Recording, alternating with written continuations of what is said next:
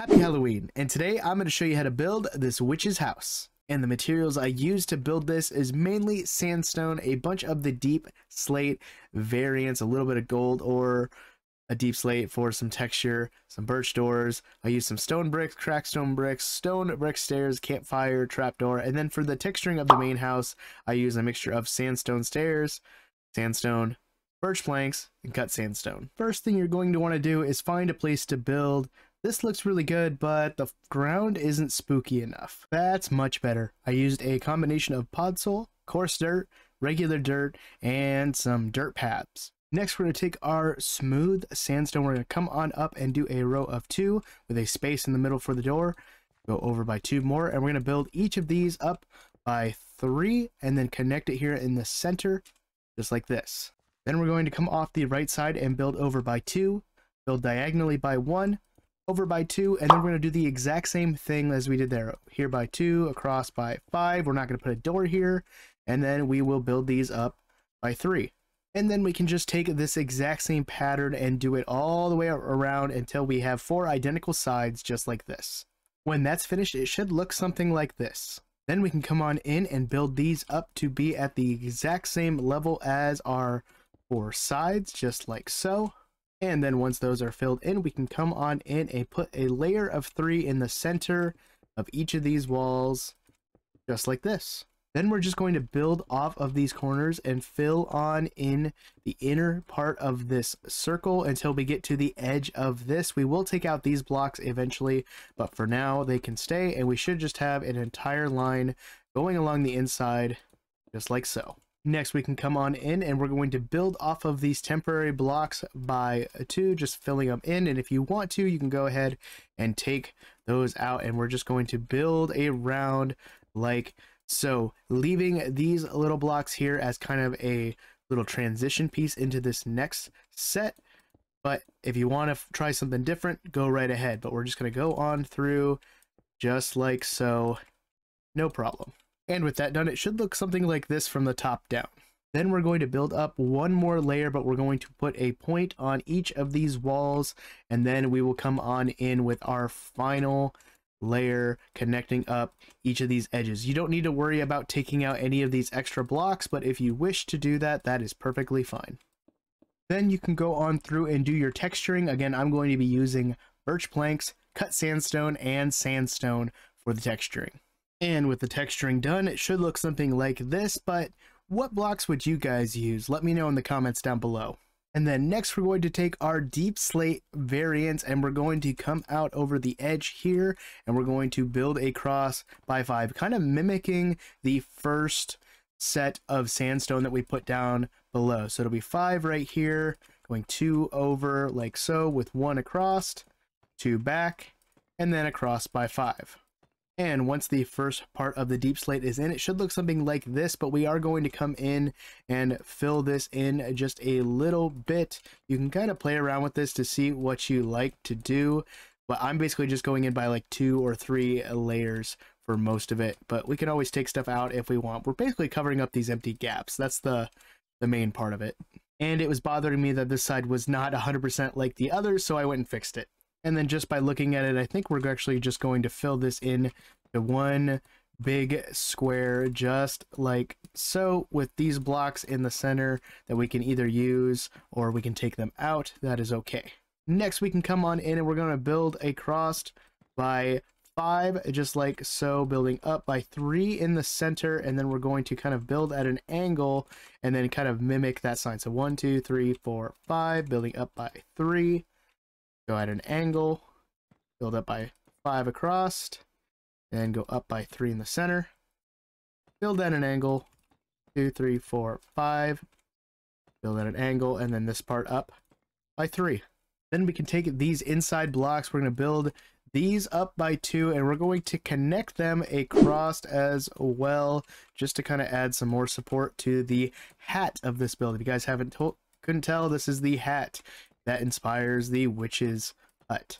So just building them across like so, no problem. If you want to add a point here, you definitely can, but play around with it, see what you like the most. And then we're going to start building our way up to the curved point of this house. We're going to build up by 3 like so. Come on in and build at an angle, build up by 3, build at an angle, build up by 3, angle 3, and then an angle as well. And then we can just come on in and build these up by 2 in the center. And we're going to add some extra blocks here, so do not worry if it looks a little funky. We're just going to add some slabs and stuff later, but we should be able to have the top of the house like so. And then we're going to come on in, adding in these blocks in the center. Then we're going to start building out the little curve that comes off the top.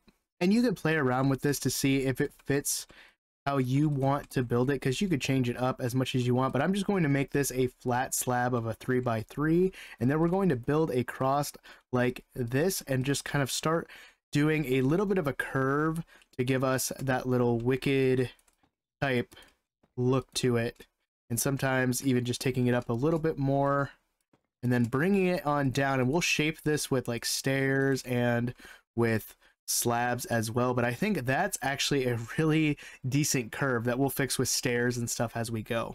And before I do any of the texturing for the hat, I think we will fix this curve a little bit, so I'm just going to add some stairs here and there to give a little bit more of a curve here, and we'll bring it on down like so. And if you really want to, you can get fancy with some upside down stairs just to kind of give a little bit more of a curve. And oh, I think that looks really good, but I think we should take this out and add a slab. Ooh, that looks really good. Almost done throwing in that right there. Ooh, I like that a lot. That actually looks really good. I think we might add a little bit more support here, but overall I'm really happy with this.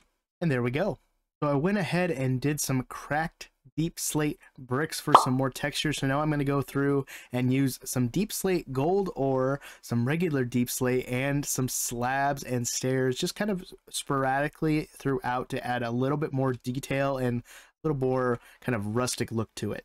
And with the texturing in, that is done. Next we can add our door, and we're actually going to take this block out and put an upside down sandstone stair with a birch door on the inside. You can use whatever door you want. I just think the birch is going to fit the sandstone design very well.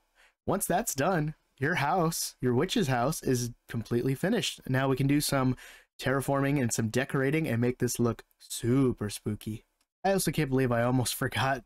We're going to actually add a chimney to come off of the back rim of the hat. So what we'll do is we'll start building up with some stone bricks, and we're going to come on in by 1, and we will take out this block from the hat, build up another one, and we're just going to go up at a little bit of an angle. If you want to go out one more, you sure can, but we should be able to see this part from the front of the house, so that looks good. And then we can start building up at just kind of some randomized layers to add a little bit more depth and texture to this. And then we're going to go through with some cracked stone bricks just for even more added texture, and we'll go in with some stairs as well just to add to the curvature of the chimney, because it's wonky, it's a witch's house, it doesn't have to make a lot of sense. And I'm happy with that. And then we'll just top this off with a campfire with our trusty spruce trapdoors all the way around. And there we go, a chimney. And with a little bit of decoration, this place is looking really, really good. So I used a combination of some moss carpet along with some crimson roots, crimson fungi, some dead coral, and some dead bushes. But you don't have to use these to decorate your witch's hut or witch's house. You can use whatever you would like. These are just what I thought looked really good. And I added some cats in as well. I tried to get the black cat, you know, because of witches, and it took way too long and I lost way too many cats. I won't tell you exactly how many I had.